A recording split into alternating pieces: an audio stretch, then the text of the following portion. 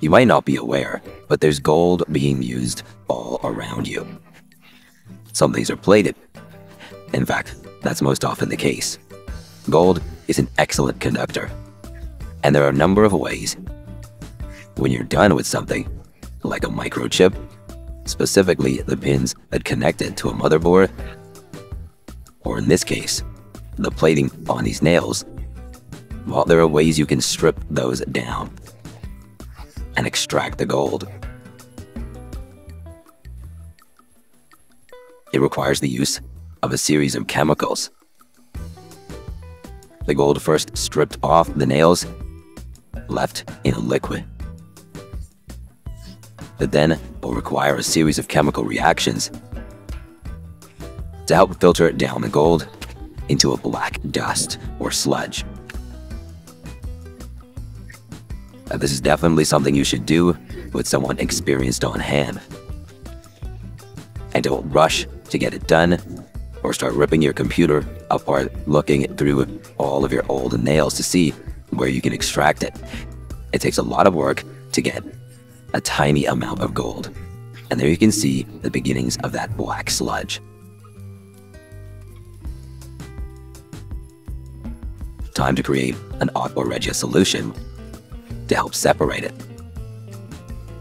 Just look at the vapors and steam coming off of that. Probably not something you want to be inhaling.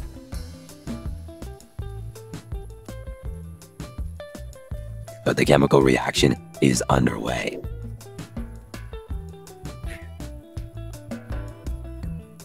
More of that exhaust piling out of that beaker, fizzing up as the chemical reaction takes place.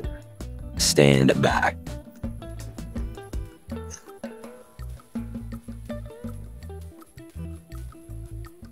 Over and over again, it's poured in until the reaction subsides. And it seems to be happening with less intensity now, just about where it's wanted. And you can see that black sludge has now left black clumps at the bottom. Time to carefully get rid of that liquid, leaving only the black dust at the bottom. That is where the gold is hidden. With some convection heating, it's dried out. And you can see it breaking down, dehydrating, eventually leaving just some of that gold dust behind. Now, to melt it into one solid, beautiful gold piece, a little borax is added, and some heat. Careful, if you're using a torch, not to blow all that gold dust away. Imagine wasting all that effort.